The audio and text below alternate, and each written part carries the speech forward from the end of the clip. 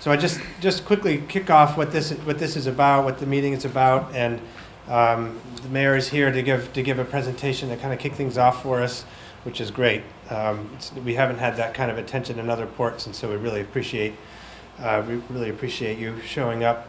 Once that's over, we can do a quick round of introductions, and you probably have to scoot, and we can have more of a conversation after that. My name again is Jonathan Labrie. I work at the Gulf of Maine Research Institute. We're based down in Portland, Maine, and we've been contracted by the New England Fisheries Management Council to run this series of public meetings, stakeholder engagement meetings, in connection with the review that they're doing of the sector system. NOAA policy mandates that the councils do a review of any catch share system that they've put into place after 5 or 6 years, and they're doing a technical review. They've got folks from the Science Center and from the regional office and others doing more technical analysis of the impact of the sector system during its first 5 years, so fishing year 2010, or 6 years I should say, first fishing year 2010 to fishing year 2015. What we are doing is going around and getting more kind of qualitative input from the industry, from the public, on what the impact of the system has been.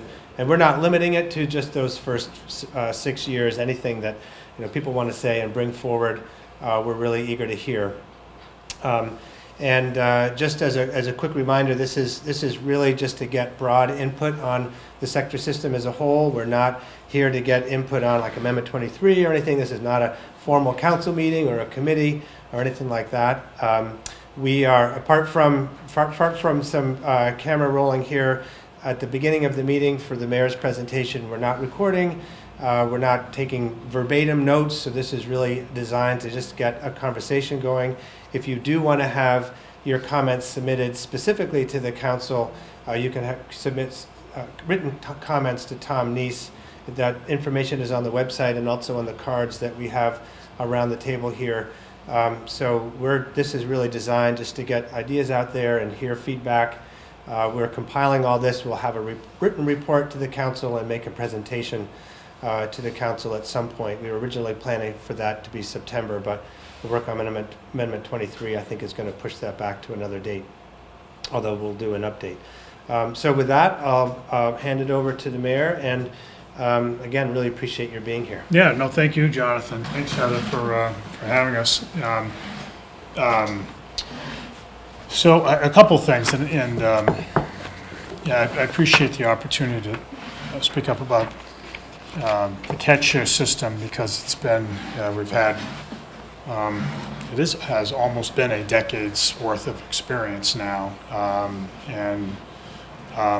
there's a lot to be said about it, and there's some data out there that I think will inform the discussion. The bigger story is just is really the gaps in the data, and what that implies for whether the system is actually allowing fishermen to catch their quota consistent with the imperatives of Magnuson-Stevens. So I think that's sort of the punchline of my presentation. That there are a handful of things I want to say. I could tick through the slides pretty quickly. I think everybody has. If you don't have a copy of the slide deck, I know Pam was going to leave some behind, but I'll go through it, and they're right at the door.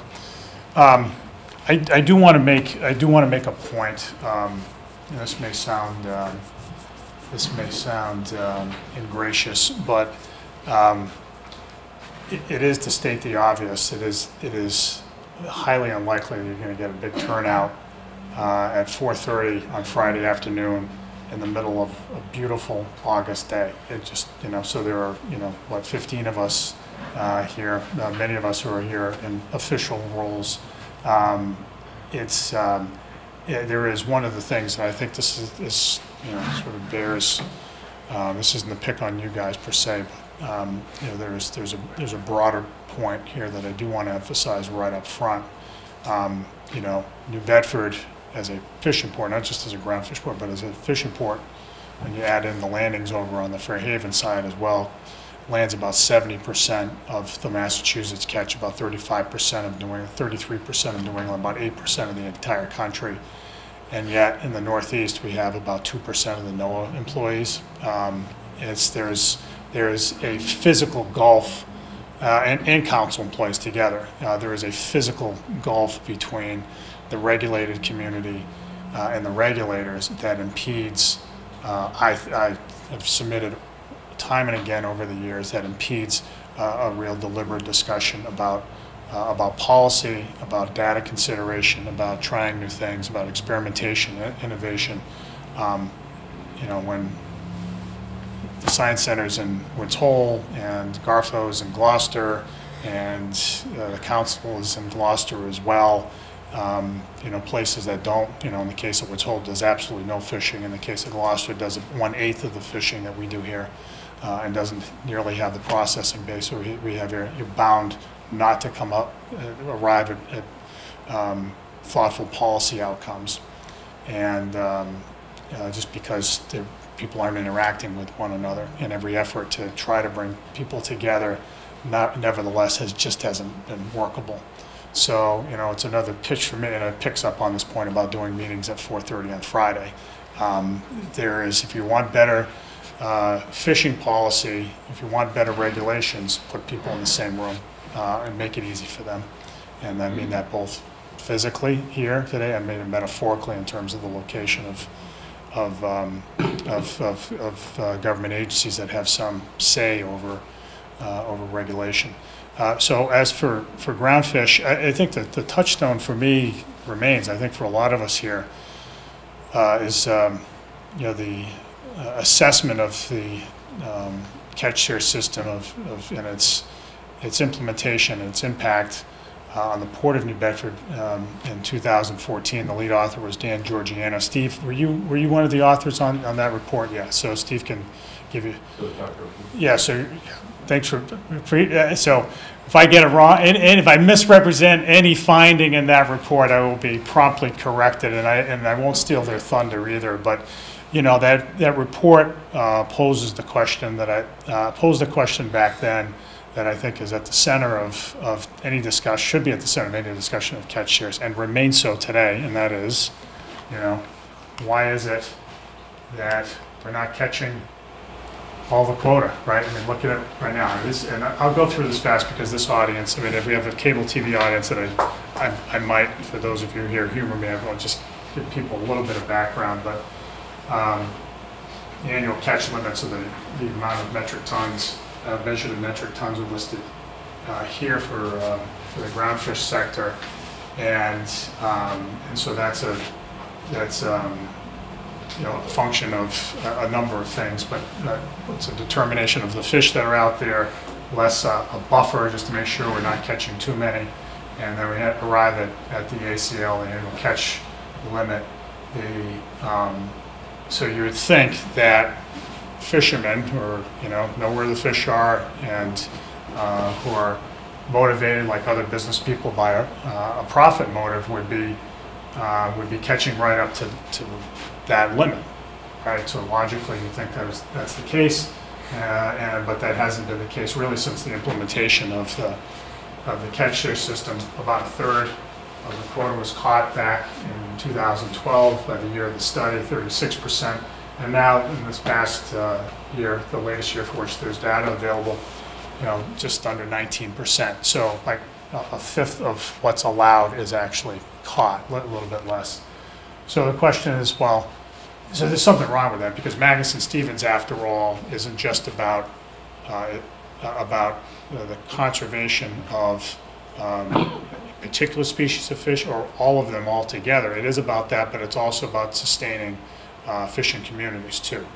National Standard 8 says in effect that that regulations, that the goal of the law is to ensure, among other things, that fishermen are able to continue to fish. So quota. So when only roughly 20% of the quota is caught, one has to question whether that imperative in Magnuson-Stevens is actually being discharged. So I say all this, and I'm preaching.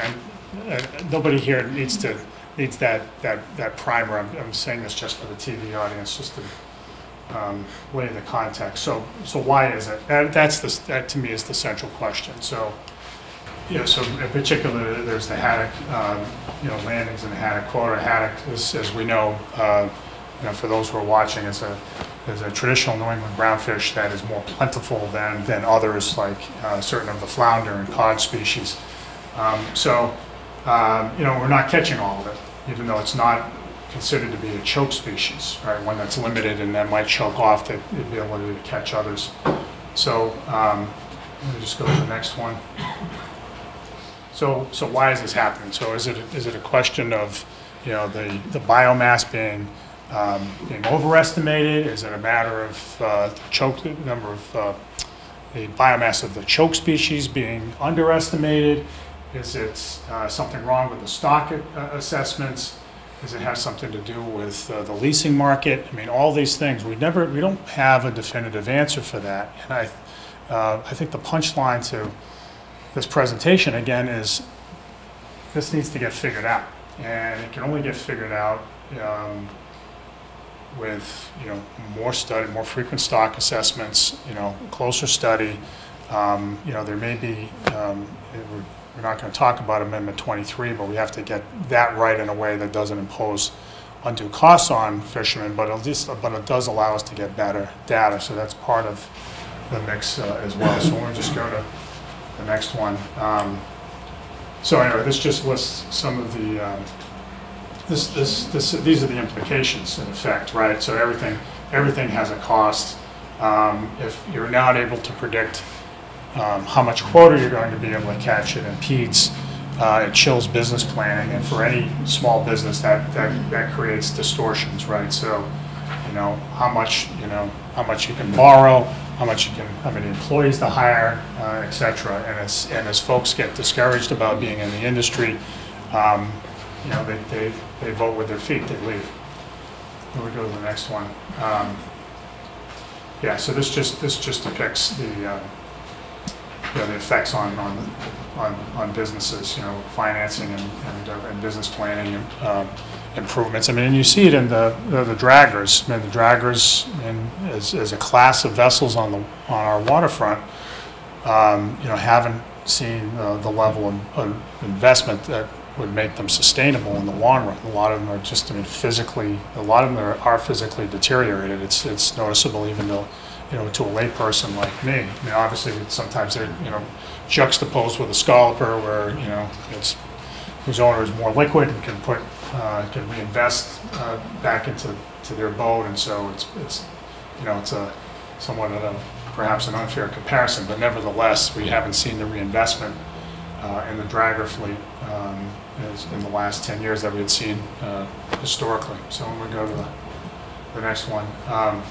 So anyway, we talked about, we've done some, the NOAA roundtables have been helpful. To my earlier point, I think there are limits to their utility. Again, because we are far removed from the folks who are making the regulatory decisions, who are making policy. We don't have the kind of level of constant interaction that I think is necessary to refine regulations in a way and processes in a way that will allow a more sustainable catch. So anyway, and then the other point is, and this is something that everybody I think agrees on in theory, which is there should be more cooperative science, more cooperative research. It does. I mean, it is.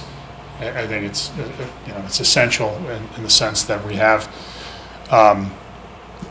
We have opportunities to willingness on the waterfront to do more of it. It does cost money, but I think it's money well spent, and I think there are ways of doing cooperative research that aren't necessarily all that expensive, and they really need to be fully explored. There's one other thing I was going to mention on this, but when we go to the next slide, and then again, I alluded to Amendment 23. This is, again, you have a a component of the fishing industry, namely the groundfish industry, that is not that liquid right now, that is, you know, constrained by all the things that we just mentioned. There are folks who are leaving the business. You know, there's uncertainty in certain sectors, obviously. You know, sector 7, 8, 9 have seen, you know, some turmoil in the last few years. And so, you know, one open question is, I would just again submit to everybody that, you know, changes to monitoring requirements, whether it's coverage or whether it's particularly increases in coverage, but also even electronic monitoring, might be a little too much to take on right now. I mean, in an ideal world, we'd have perfect information about what's being caught, what's being discarded. I think we have to tread carefully here. I think that's all I'll say on the matter, because I know we're not focusing on Amendment 23 per se, but it is part of the mix. We want more information. We don't want to do it at great cost to, you know, to members in the industry. So I think that's the last slide I had. Yeah. So that's it. So I just wanted, again, I wanted to be brief, recognizing it's 4:30 on Friday, right? August. Again, I appreciate your attention, but I do think, you know, these issues, just to sum up, these issues around process, and frankly, one of the things that's frustrated me, as you can tell, for a long time, is that the remove from folks who are making the decisions, the physical remove, and these issues that we've gone through, which again go right back to their report from 2014. I'm glad you guys are here, because I think you can put a far finer point on it. But I wanted you to know that, you know, this is something that everybody who has anything to do with the groundfish industry in New Bedford is paying close attention to. So, oops. So, Jonathan, thank you. Thank you very much. Appreciate it. Thank you. Yep. Thank you. Thanks for the assist with the mouse. That was good. Thanks. Thank you. Thanks. Good